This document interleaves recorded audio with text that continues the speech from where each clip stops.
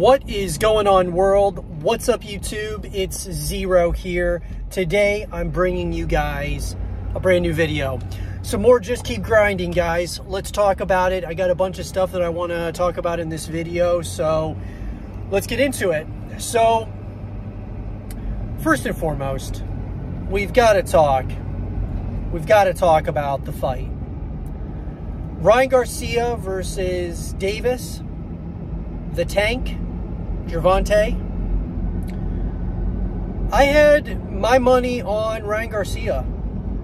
And I got to tell you, I think a lot, just to give some context, for me at least, Ryan Garcia has been like one of those boxers. I feel like I've just watched him from the very beginning when he was first coming up on the YouTube game and now with TikTok and things like this. It's, absolutely awesome what he has been able to accomplish in terms of a fan following. And I gotta tell you, I mean, he's like some of the fastest hands I've ever seen when it comes to the sport of boxing.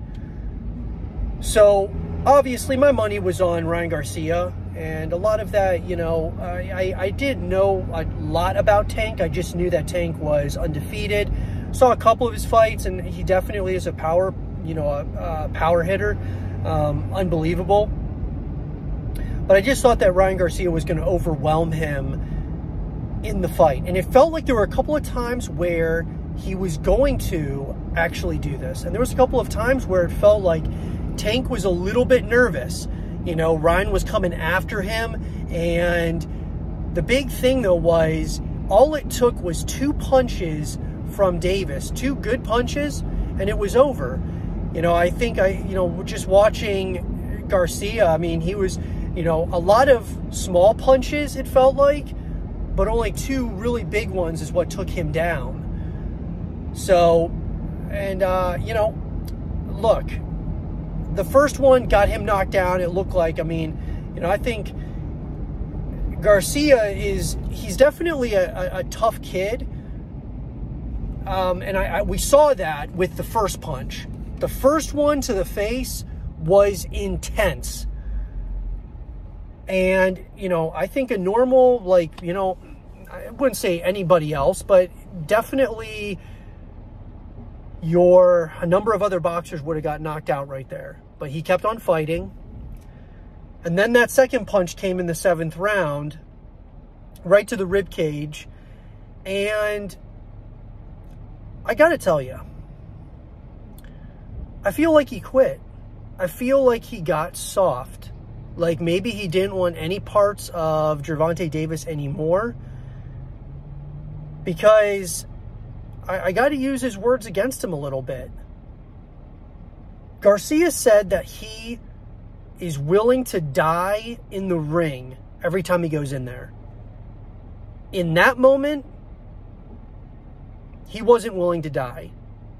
He was willing to go, part way. He wasn't willing to go all in. And it's really disheartening for me because, I respect Garcia in a huge way. I think he's absolutely awesome. But I lost a little bit of some respect for him. Now, maybe he broke all of his ribs in his rib cage. Who knows?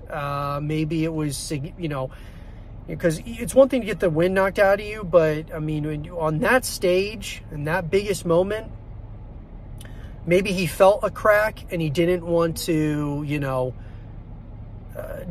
go at Davis again, because Davis would know at that point, oh, he's hurt. I need to aim more at his rib cage or at the liver. But it still was very disheartening to me because I believe that Ryan Garcia has the makings of a champion. I really do. I feel that he's not just some pretty boy. I think that he's got the makings of greatness.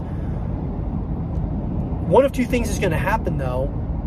He's now just going to be, known as that pretty boy who definitely got some fights but really didn't beat anybody great.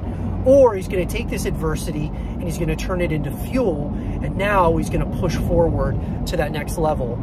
And maybe, just maybe, Tank versus the King 2 someday. And that's what I'm hoping for. I'm hoping for a Davis versus Garcia 2.